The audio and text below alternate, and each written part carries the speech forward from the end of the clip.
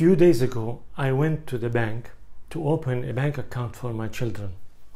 The bank manager, who is a friend of mine, asked a clerk to come and help me with the details of the account, of filling the application.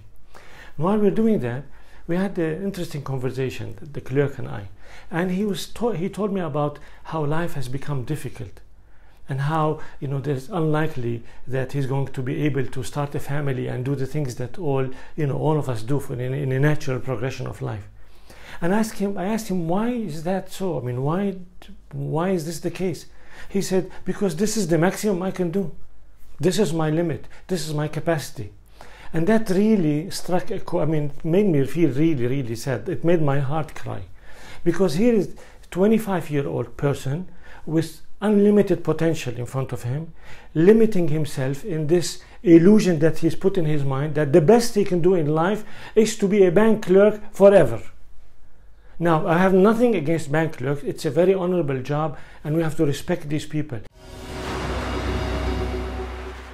Now, we do that for many reasons.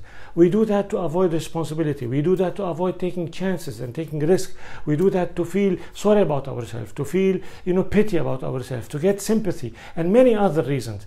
Sometimes they're justified. Sometimes it's true. I mean, you can't say, I can't go to the moon because I'm 95 years old. I mean, of course, that's logical.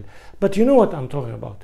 So my question to you is, what limiting belief have you fabricated as an illusion for yourself that's really depriving you from the beautiful potential that's lying ahead to have an amazing life? Think about that and find it. And do yourself a favor of rewriting this framework, because you deserve much better.